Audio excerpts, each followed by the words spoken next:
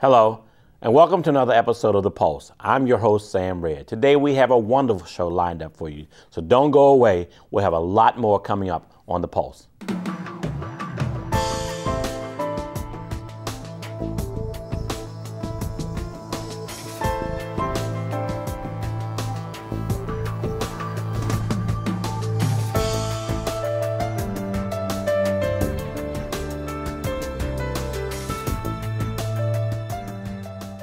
And now we're joined by Linda Foy and David Tuma of BG&E.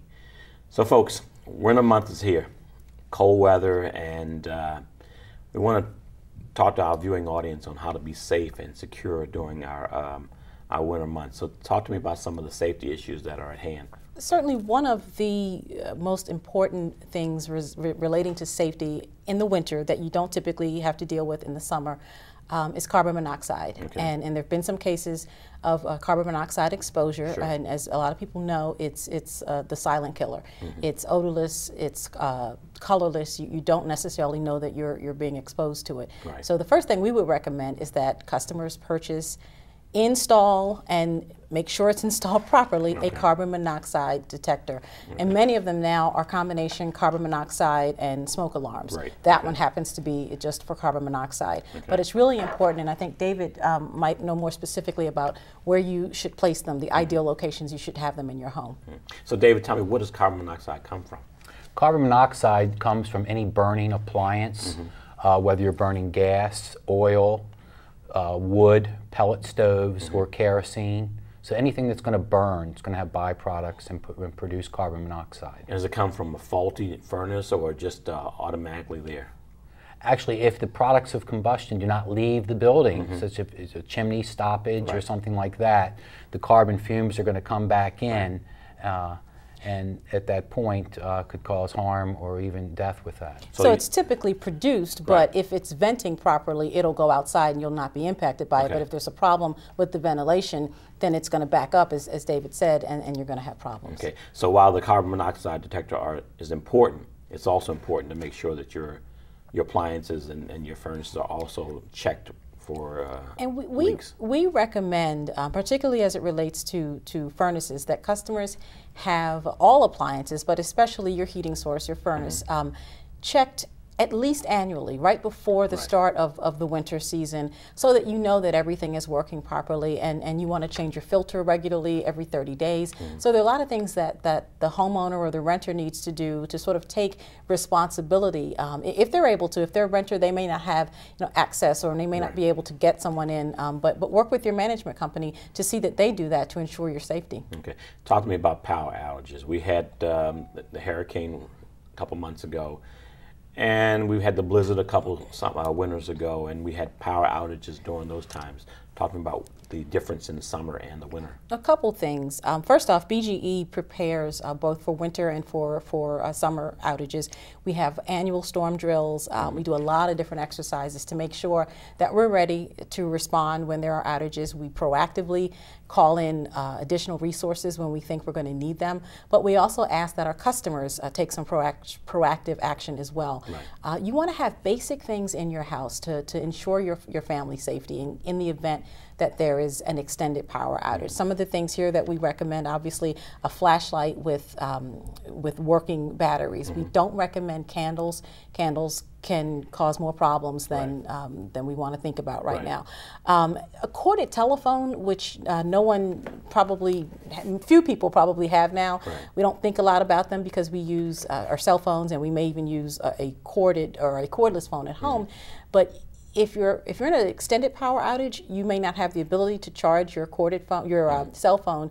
Your cordless phone ultimately needs a power source, and so it may not work. So it's always a good idea to have one of these on hand to know where it is in the event that you do have an extended outage. So a lot of people think these are antiques, but they're really important. Yeah, when I bought that, it was so cheap, it was almost free because Right. nobody buys them anymore. Right. So, just keep one on hand and make sure you know where it is. I keep one in my house where I can see it so that I don't forget where it is in the event that I need it. Okay, we got some other things inside here.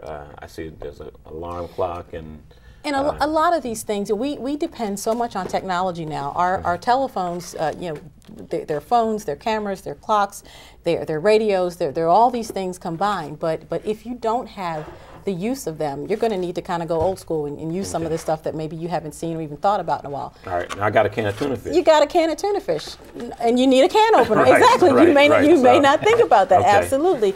So, and this is just sort of a sample of some of the things we recommend on our website, bge.com. There's a lot of information about what customers need to have ready at their homes should they experience a power outage. One of the other things people don't typically think about is that we recommend you keep your gas tank full, because the gas station nearby may be out of service if there's an extended outage. Particularly in the winter, we have issues just getting to where the problems are. A couple of years ago when we had the back-to-back blizzards, we had snow that was covering a lot of our equipment. We couldn't even see the equipment once we were finally able to get down the street or get to wherever the work was. So you really have to plan for the safety of your family and recognize that everyone's power is not going to come back on within a matter of hours. It's going to take a while. Okay, you mentioned family. Let's talk about our children and safety with our children during events. We actually have, it's called eSmart. There's an online website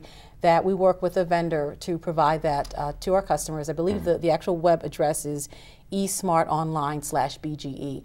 And it's an actual tool that teachers are using now to teach their kids about energy safety. Simple things like, you know, don't touch a down wire, call BGE, and for a kid, tell an adult, and that adult should call BGE right away. Assume that the wire is live. Don't assume that it's a cable or telephone wire. It may be, but BGE needs to come out and make that determination. In terms of natural gas, we tell kids that it smells like rotten eggs. If you smell something like that, call BGE, we'll come out and respond, and you want to make sure you get out of the home in order to be safe until someone comes and addresses it.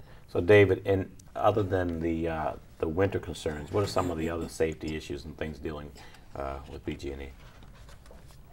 Well, one thing is Call Before You Dig program, Miss Utility. We advertise Miss Utility all the time, and we now have a national number, which is 811. And we want you to call before you dig, whether you're planting trees or you're putting up a fence. That way we can come out and mark the gas lines, the electric lines, water lines can be marked. And that's really, really important, because a lot of times you think, you know what, I'm just planting a tree, it's in my yard, it's not that big a deal.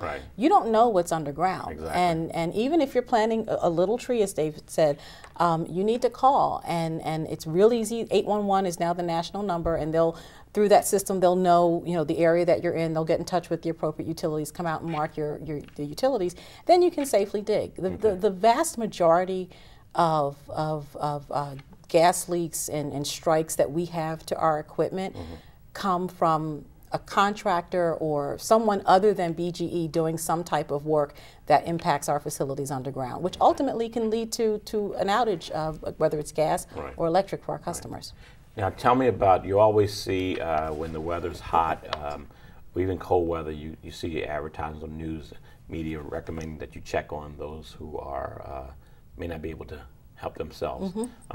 Are there programs, are there special things out there to help people with getting electricity taken care of, or fuel funds or something like that? Absolutely. There are a lot of programs out there. We strongly recommend that any customer, particularly elderly customers, but even families with young children, anybody who is having difficulty paying their bill or who may think they may get into trouble, to contact us in advance. Don't wait until you get a turn-off notice. Don't wait until your service is turned off, because then you're sort of going at it from the wrong end. You want to get those services in place before you get to that point, so that service can be restored and not interrupted at all. One of the things that we've done, and we've been working with the Fuel Fund actually since the beginning. We actually provided the seed money nearly 30 years ago for the Fuel Fund, and one of the things that we do is we put in our January bills an envelope, just a simple envelope that asks people to consider donating to the Fuel Fund.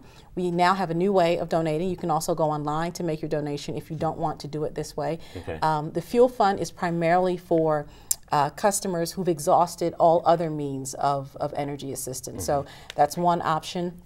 we go out in the community and we do a lot of conservation workshops, energy safety. And the conservation workshops, you may think, well, I need someone to help me pay my bills. Conservation is not my issue. But it is, because if you're not conserving and not being as energy efficient as you could be, your bill's higher than it needs to be anyway. So the whole goal is to get your bill down to where it's manageable. And there are a lot of things that customers can do to make their bills more manageable. And so we want to make sure customers are aware of that, but then also have services in place if they need them. One of the things that we recommend, and this is for anybody, is our budget billing program. I participate in budget billing. I like knowing that my bill is going to be roughly the same amount every month. It evens out your payments over 12 months so that you're not as impacted by those extreme weather temperatures, either extreme heat or extreme cold. So there are a lot of options out there. Okay. So David, is there anything that we haven't touched on about being safe and preparing your house and just being prepared for, hopefully we won't have another blizzard like we've had in the past, or even the hurricanes or even the earthquake. But is there anything we haven't touched on that you think we should tell our viewing audience? A couple things that are important, and especially with the economy today, everybody's looking to save a few dollars, and you may hire someone in your home to do maybe some electrical work or maybe some gas work, and they may not be licensed. I would recommend that you get a licensed electrician to come in and do work in your home, as well as plumbing or any gas work. Make sure they are licensed.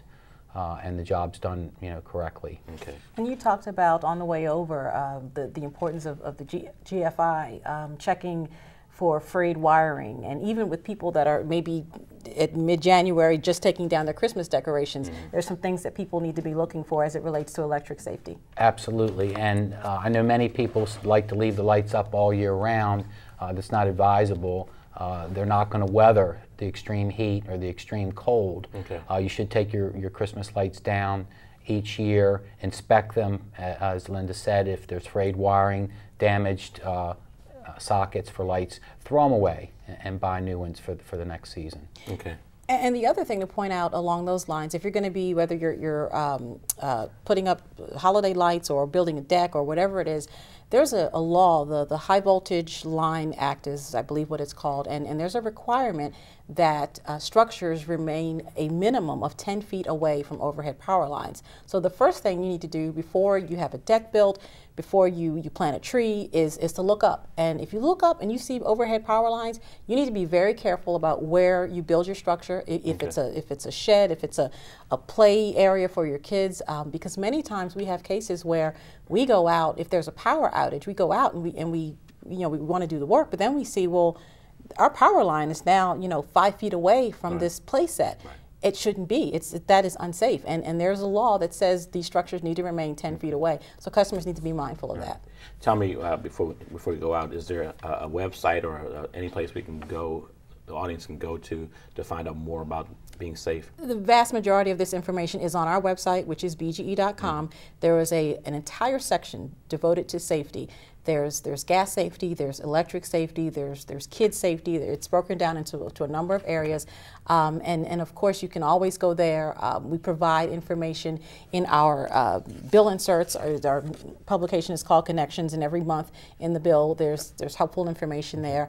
And certainly anytime an organization wants BGE to come out and do a safety seminar, conservation workshop, we're happy to do that. Reach out to us, give us a call, and we can arrange that. Great. Well, folks, thanks for coming on the Pulse today and giving our viewing audience a briefing on how to stay safe during the upcoming winter months and on into the spring and summertime. It's good to know that you all are outside here working hard to keep the citizens of our city and the state safe when the bad times come about. All right. We try. Thanks for coming on. Thanks for having us. Thank you. Don't go away. We'll be back with more on the Pulse.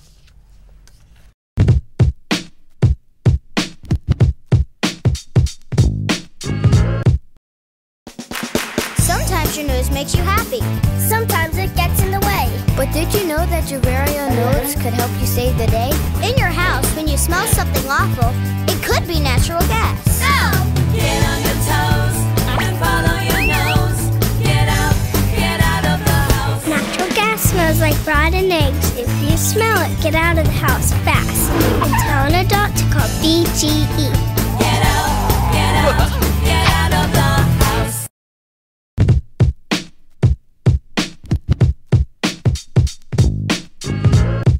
and welcome to The Pulse. I'm your host, Sam Red. Joining me now is Sergeant Michael Shakar of the Amtrak Police. Sergeant, welcome to the show. Thanks, sir. Okay, so tell me, give me a background of the Amtrak Police Department. Okay, sir. The Amtrak Police Department is it's very unique. It's a nationwide police department that partners with the Transportation Security Administration, federal, state, and local law enforcement agencies, as well as counterterrorism units across the nation. Right. We also partner with we collaborate with our partners overseas as well. Okay, and tell me, you are, wherever the rail is, Amtrak Police are? That's correct, sir, yes. So, how big do you know is your department? Currently, we're roughly about 500 strong. Okay, so Sergeant, tell me, what is the PASS program? PASS stands for Partners for Amtrak Safety and Security Program.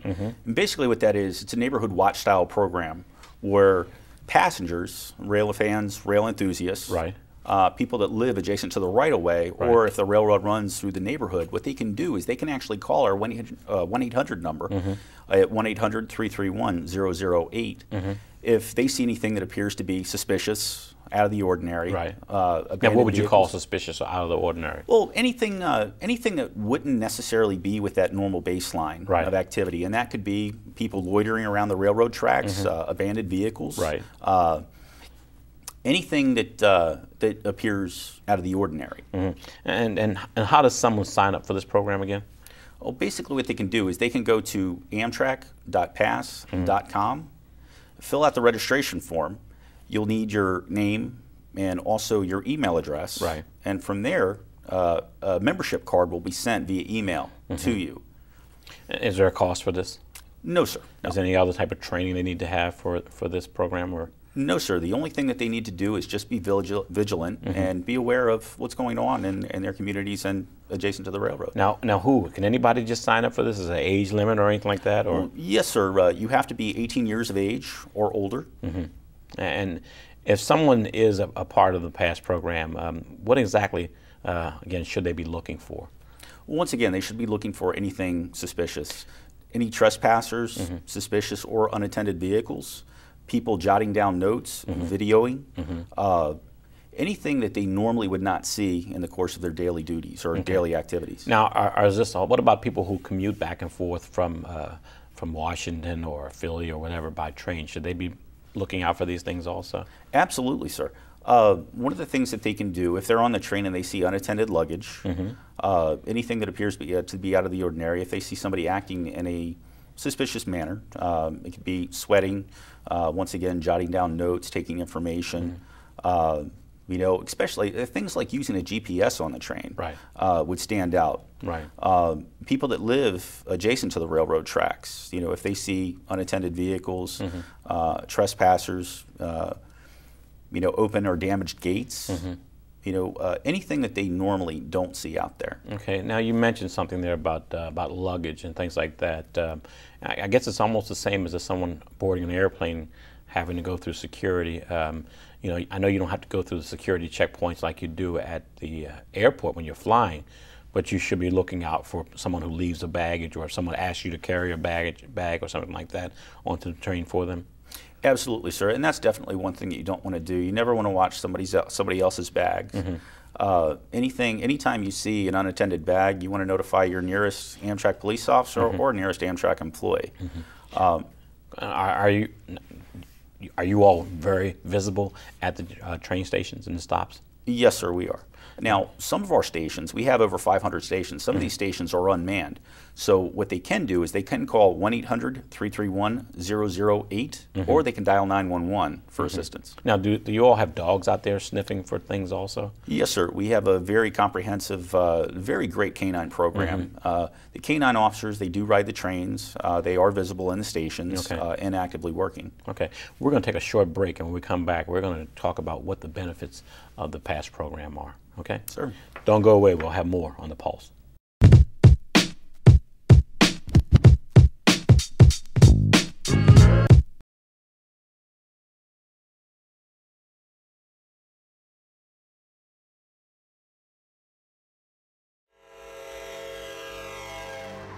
There's something about a train that's magic. Steel wheel against the steel rail, it links our country together.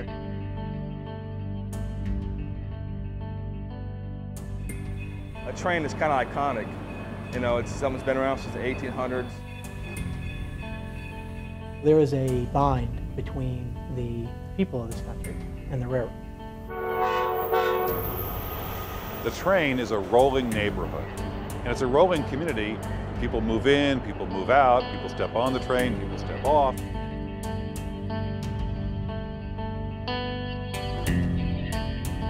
And it's a way of people all going the same place, or at least the same direction, together.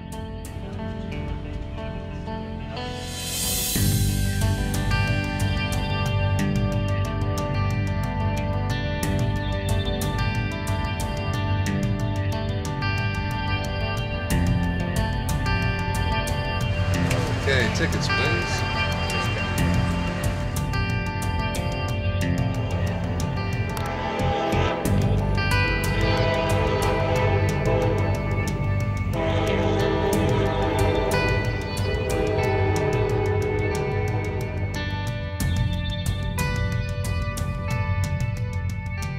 I got interested in railroads when I was 4 years old.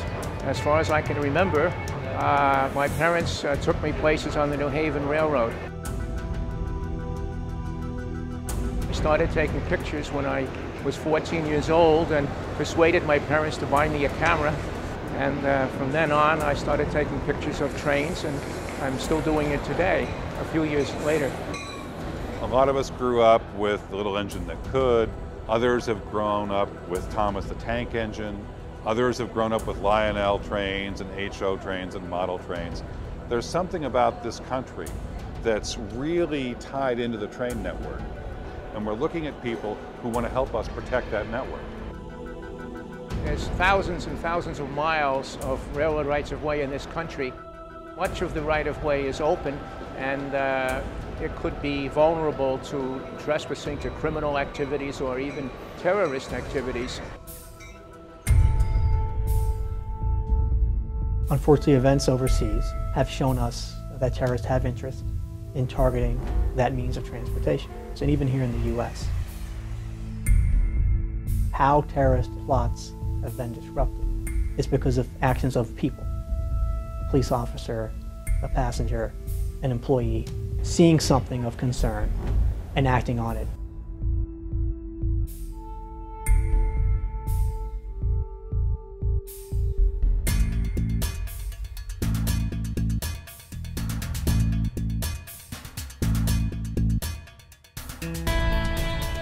On a given train, there are maybe 3, 4, 5 employees in a large part of the country.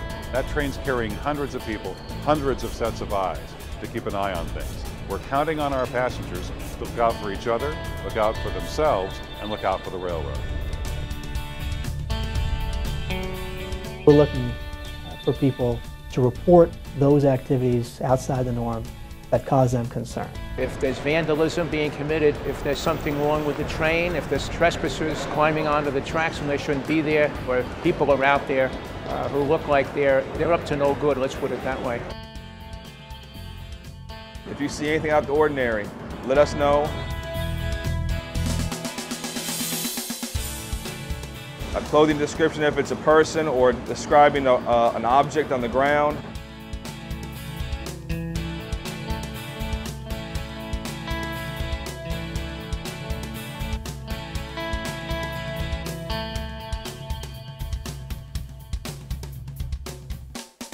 If you see something, say something.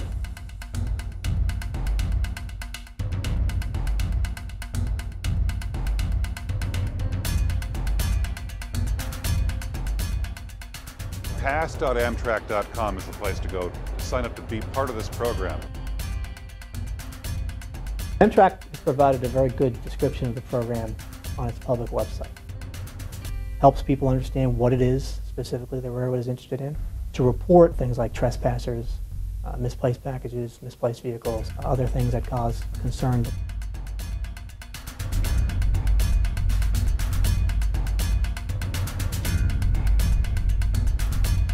We all can play a very effective role in ensuring that we are attentive and reporting concerns and help stop potentially bad things from happening.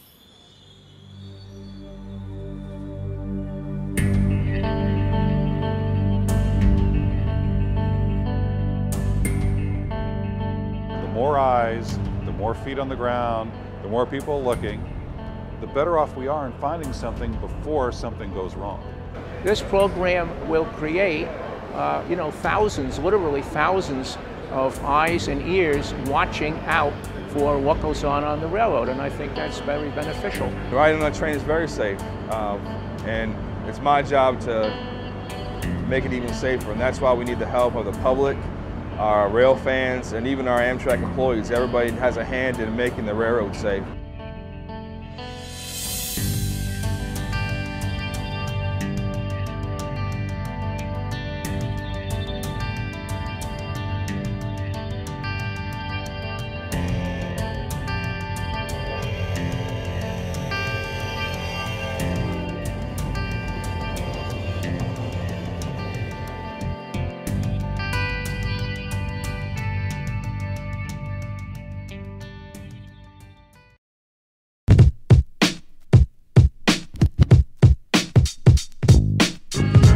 Welcome back to The Pulse. I'm your host, Sam Red.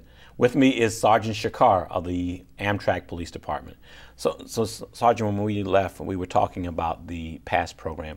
What are the real benefits of a program like this? Well, sir, during some of the passenger focus groups, in talking with the passengers, we found out that the train passengers, the community, it's basically a community. Mm-hmm. We found out that they really wanted to help us out, right? That they really wanted to get involved. But at the time, this was prior to April of 2011. Mm-hmm. At the time, there was no program in place for them to help us out and assist. So they came up with the PASS program, and basically what this allows is it allows for a train rider or passenger, patron, employee, all right, to call the 1-800 number and report suspicious activity. Okay. Now the benefits to this is you're actually, at the end of the day, I think that all of us just want to go home safely. Right. And this enables all of us to do this. Right. This program offers the customers, the passengers, a better sense of and a way of getting involved. Mm-hmm. And helping us protect the railroads. And how many people would you say have signed up for this program? At this time, we're roughly 2,500, and the number is steadily rising. And what kind of response are you getting from people who are reporting? Are they really being vigilant and reporting activity? Well, at this time, we really don't track that, but we have had quite a few people call in and say that they are a member of the PASS program. Mm-hmm. And typically what they'll do is they'll leave their name and contact information, and that's actually very beneficial to us when we do get a call in reference to the program or something that's unusual. Now, how do you encourage people to get involved in the PASS program? Do you have signs up, or do you talk to passengers when they're out, or do you notify people who live in the area where the rails are? How do you get the information out or tell people about the PASS program? Well, that's where we have you, Sam. Okay, all right, okay. We do have billboards. Okay.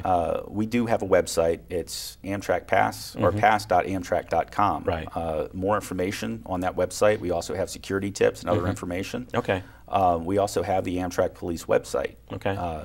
If you go to your computer search engine and type in Amtrak Police, our website will come up. Okay, all right. And how long have you been with the Amtrak Police? I've been with the Amtrak Police Department for a little bit over 4 years now. Okay, and what were you doing prior to that? I was in the military. Okay, so you've been serving our country for a while now. Yes, sir. Now, tell me, if someone is watching this show and I'm sure they'll be impressed with what they see and hear from you, and they decide they want to be an Amtrak police officer, what would they do?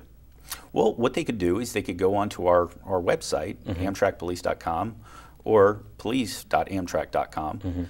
And then from there, it will have a list of the requirements to be an Amtrak police officer, some of the opportunities and training that you would go through. Are you hiring former law enforcement people who have retired at an early age and come on, or? Absolutely, sir. Okay, and is there like a program for? A lot of times we'd like to give program information to young people in school, in high school or college, in a career. Do you have recruiting programs, or would there be information for them also?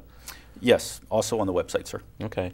Well, Sergeant, I want to thank you for coming on. I think a lot of times people don't realize just how vigilant when they're riding the rails, and they're just being comfortable and riding along. Sergeant, thank you for coming on the show today, and good luck to you. All right. Thank you, sir.